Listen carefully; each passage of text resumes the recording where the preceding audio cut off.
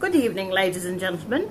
Well, I thought I'd try and get one up on Ian, you know, with his pie making. So I thought, if I went to York the other week and they've got these shops there that have a lot to do with Harry Potter. You can buy all like magic books and wands and everything, you see. So I thought, right, I'm going to conjure up a magic spell and I'm going to make some pies. They're going to be a lot better than his, and I'm going to make them really quick with the spell. So I'm going to give it a try, right? So I've got the mark on my head already. Got the specs, but you know, right, to look the part. I've got my spell book, and I've found a cracking spell here. So if I get this pie, and all goes well, it should multiply itself. Right. 1 is good, but I need more.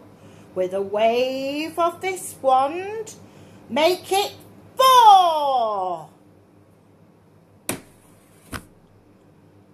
Oh shit, I don't think that's quite right. I don't know what's happened, it shrunk. Oh God, what am I going to do now? Hurry. Maybe I put the thing on my head the wrong way, do you reckon? What? Oh my God, no. It's Hagrid. Ian's gonna go mad with your pie.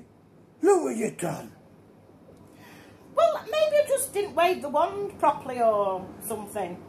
Or maybe you need to say it backwards or whatever. Can I not? I better leave the pie making to him, hadn't I? Hey. Hey. That's right, she better add. Why? Because it's only chuffing pie day. God, my face is red. Don't mind it. It's only chuffing pie day. Keep it real, keep it pie. Pie? This is... Put your teeth in straight. Rocking. Rocking. This is an extract from a future film that's going to be called Irene Piter and a Goblin of Pie. Not goblin, nothing. I said we were keeping it clean this week. Rocking. 2 nuns in a bath. Rocking. Cheerio.